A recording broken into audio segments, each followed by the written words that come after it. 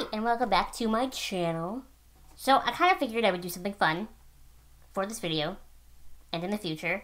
I am a cosplayer, as you know, if you follow me on any of my other social media platforms, even if I don't post about it as much on YouTube. I'll do the occasional con vlog, but that's it. So I figured from now on, whenever I do a costume that seems to be particularly popular, and you guys seem to really like it, I would kind of dedicate a video to it, kind of talking about either where I bought it, or how I made it, and how I fit it to my weird Abby body, because then maybe you could learn something from it, or take something from it, or it might help you figure out where to buy your next costume, especially if you have an irregular body shape, like myself. So today I thought I'd take you through my latest costume, Poison Ivy. I decided to cosplay Poison Ivy for a number of reasons, one being that I just love Pamela. She's just so smart, and who doesn't love plants? So that's amazing. Another reason being that I've been kind of on this like a DC Comics kick lately. Unpopular opinion alert, but I'm not really super into Marvel. I don't know, I just never found the characters in Marvel as intriguing. I know that is an unpopular opinion, but that is just how I feel about it.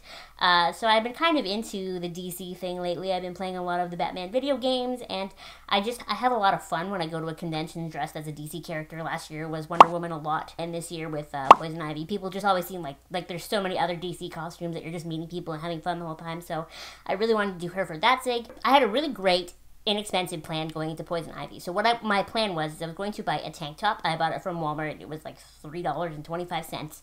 And because I'm so short, the tank top was going to be very long on me. It actually hits me like between my calf and my knees, like mid in there.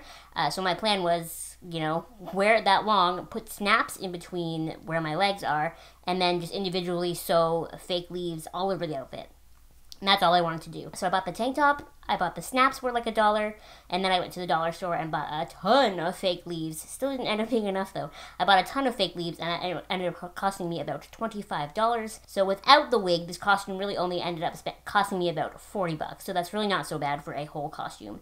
Now, my big error was that I knew individually sewing the leaves was not going to be fun. But I was like, it's okay, I'll do it. But then I'm not a procrastinator, and I procrastinated the shit out of this.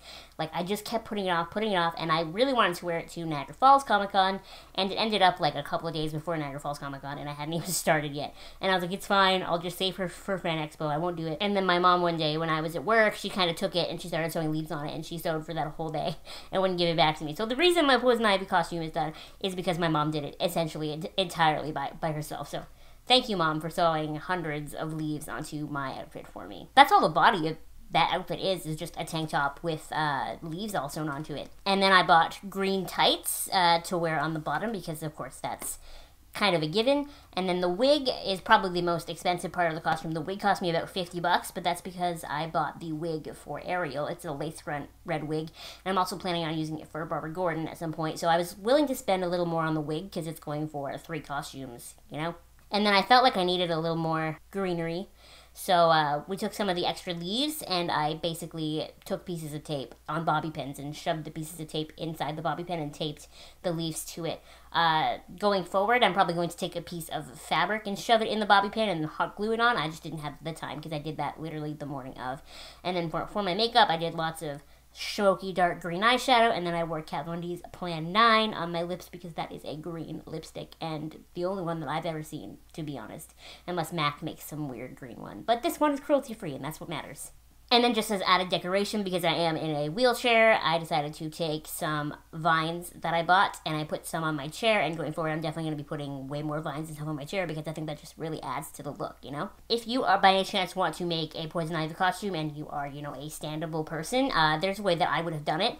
I would have gone more with the video game version of Poison Ivy, and basically what I would do is, if you're comfortable with like a bikini bottoms and doing that individual leaf thing, do that, because that's where her bottoms are, but you could just do shorts, of course, and do the leaves things all over the shorts. And then in the video games, she actually wears a Arkham like red jacket, and it meets in the middle, so like you can see her cleave up top and then like her tummy underneath, but she's covered here and her arms are covered, and I just love that jacket. So if you were looking to make a Poison Ivy costume yourself, I would 100% recommend that you do that one, because it's amazing. You're a little bit naked, but it's amazing, and you should rock your naked poison ivy body. But yeah, that's how we made my poison ivy costume, or I mean just my mom, because I didn't actually sew any of those sleeves on by myself. I think I did like 3 of them, but that's it. If you have any questions or comments or ideas for me for maybe future costumes of mine, or anything at all, please leave it in the comments below, because I would love to hear it. Thank you so much for watching, and I will see you next time.